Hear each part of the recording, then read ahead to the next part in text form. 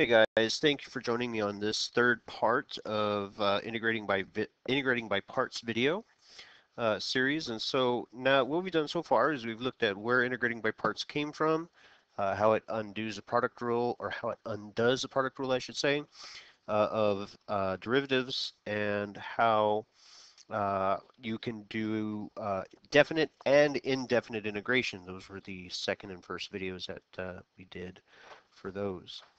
So now we're going to be taking a look at doing integrating by parts, but we're also going to be incorporating U-substitution as well. And this is where things really are going to start getting tricky. I imagine some of you probably haven't had too much trouble following along with what we've been seeing for integrating by parts so far, but this is where things are going to start to get a little tricky. Okay. Now, here, one of the first things I want to be sure that everybody understands, let me get my pen set up here the way I want it. Arctan is one way of writing the function when you want to find the angle of something using tangent. We also might see it as inverse tangent like that of x dx. So these two expressions are equivalent to each other, just so you're aware, and that's kind of what I'm going to be looking at here. Please, if you hear my dogs growling at each other in the background, please just ignore them. So in this case, remember the u and the dv part. So this, we'll call this u prime, and we'll call this v prime. The u and the v prime part come from the original function, and that's what we're looking at right now. So I'm going to call the u part the arctan, or inverse tangent of x. So that means v prime, the only thing left over is the dx part. So we have 1 dx. Now this is where things can get, one thing that's going to get a little tricky for some of us is what is the derivative of the inverse tangent? This is just something that you need to make sure that you memorize before your AP exam. The derivative of inverse tangent is going to be 1 over 1 plus x squared dx. For those of you that are in my class, if you know, in case you're not watching this and you're not, or if you're watching this and you're not in my class, for those of you that are in my class, that was given to you in your 4.9 section of notes, just in case you're wondering. Okay, so the antiderivative of dx would just be 1x. So now let's go ahead and take a look at what we have here. The function that we started off with, let's go back to the black color here. So we have the, oh, still, let's do black, thank you. We have the integral. It's an indefinite integral. We're not evaluating over, you know, a defined interval. Would be the inverse tangent of x dx to be equal to u times v minus the integral of u prime times v dx.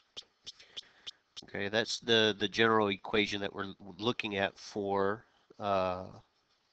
integrating by parts. So now we're going to kind of just start doing our substitutions. So u times v, we're going to multiply these two things together. So we'll write that as x times the tangent inverse of x minus the integral. And so now we're going to multiply these two bits together, u prime and v. And so that would be 1 over 1 plus x squared times x times dx. Okay. So now let's simplify it just a bit. We'll say x times the inverse tangent of x minus, and here we'll, for the integral, if I could write a good integral symbol, we'll just go ahead and put the x in the numerator over 1 plus x squared Oops, you can't see that at all, can you? 1 plus x squared times dx. And at this point here,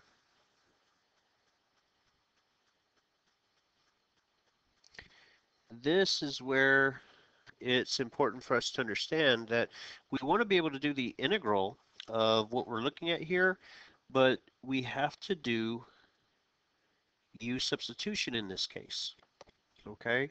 That's the easiest way of taking the integral of the expression that we have right now.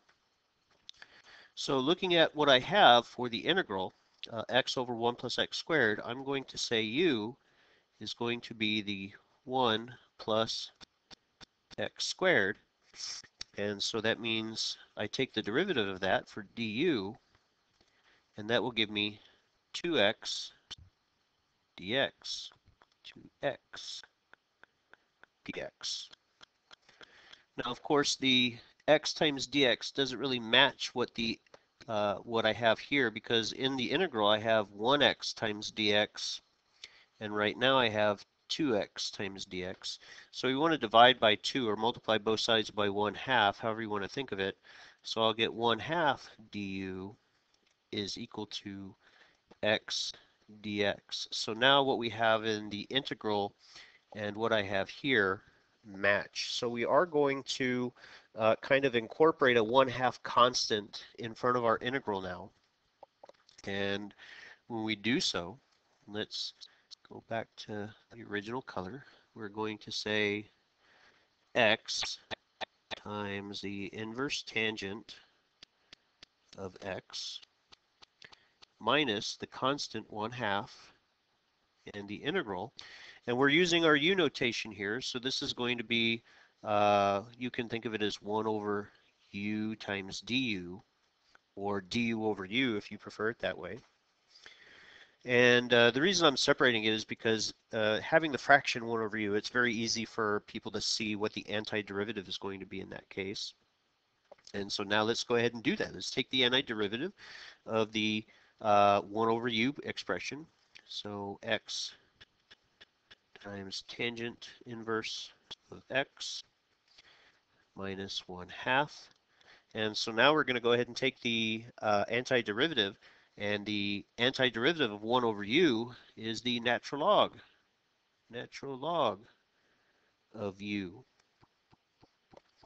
And if you want to, you can go ahead and say plus c, because we are not doing definite integration here, so we are definitely going to need our plus c constant there at the end.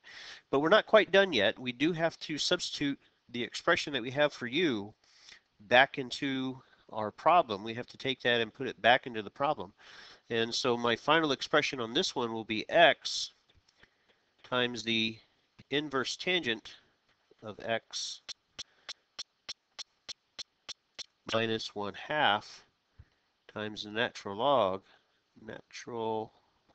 oh, that's not coming out very nicely. 1/2 times natural log of, what did we have? 1 plus x squared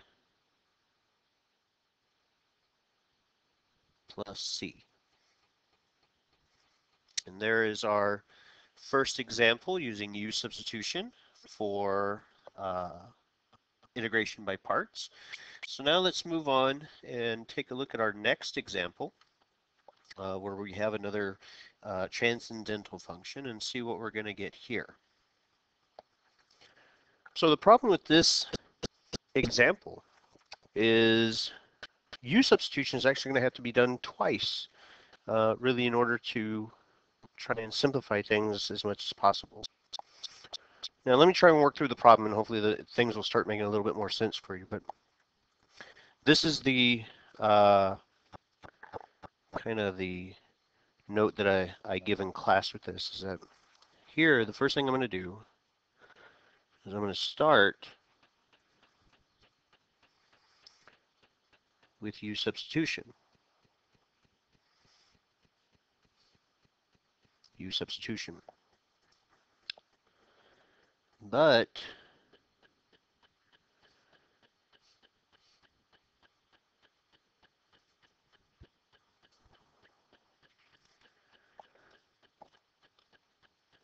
we're going to use W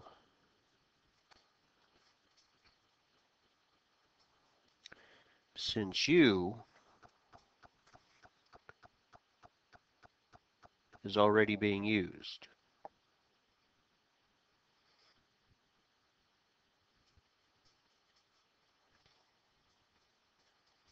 Used. There we go. Sorry, my pen isn't the greatest quality for what I'm writing on right now. But anyway, we're going to do substitution, W substitution instead of U substitution. I'm going to say, let's let W equal the square root of the x, because that's really the thing that we're going to be looking for if we had to do any kind of U substitution. That's really what we're going to be looking at, is that radical exponent. So let's let W equal the square root of x. So if I square both sides, I get W squared is equal to 1x. Now in U substitution, this is where we would start doing our derivative. I would do du over dx. So here I'm going to say dw when I take the derivative of both sides, but in this case I'm going to get 2w. And let me just clean this up a little bit because my pen's not working super awesome. When we take the derivative of both sides, I'm going to get 2w dw is equal to 1 dx.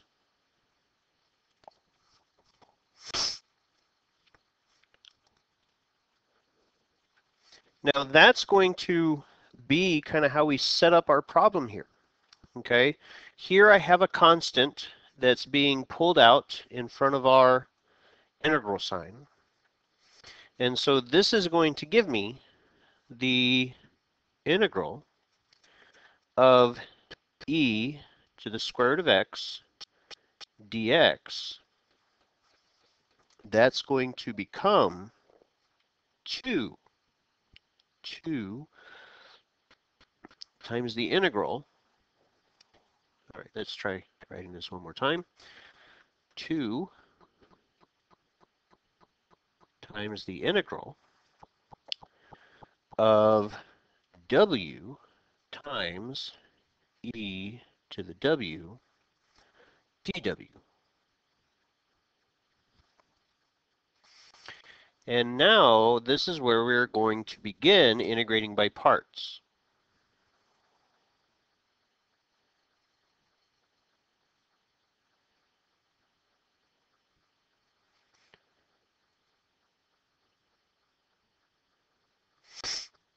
Okay, so we have the expression that we've been working with, the d or the u times v minus the integral and so on.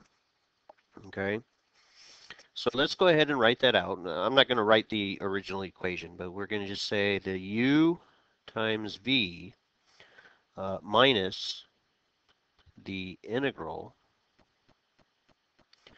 of u prime v, and we've been saying dx.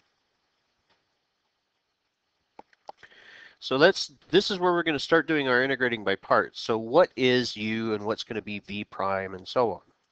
Well, in this case, we're going to say u will, oh, I have no idea what happened, and that's a little unsettling, but hopefully things will keep working.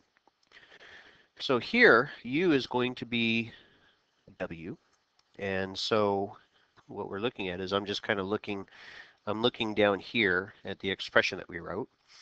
And so if u is going to be w, then e to the w dw has to be v prime. E to the w dw is v prime. And of course, this is where what we have been doing with our integration, integrating by parts. I'm going to take the derivative of this, which would be just dw, and I'm going to take the antiderivative of this to get v, which in this case, the antiderivative of e to the w would just be e to the w. Okay, so that's what we're going to be substituting into our expression. Now, of course, one of the things that I forgot when I kind of wrote it down is we have to take into account that 2. Okay, So that 2 is going to have to get multiplied to essentially our entire problem, because that's what we have for our uh, that's what the integral of the u times v prime would be. It was wind up being multiplied by 2. So we're going to multiply by 2 here. Okay, and come on, there we go. Give me a nice bracket. So this is where we'd say the u and the v. Well, in this case, u times v is going to give me w, or u times v. Let's get it here. These two together. That's going to give me w times e to the w. So w times e to the w minus the integral